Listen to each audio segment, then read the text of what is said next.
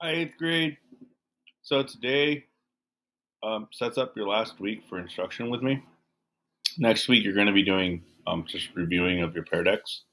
So for this week, as your final instruction, as a kind of like a way for you to have fun, I figured why not have you explore World War II? So I want you to go ahead and get your brains moving, get kind of like some thinking going on.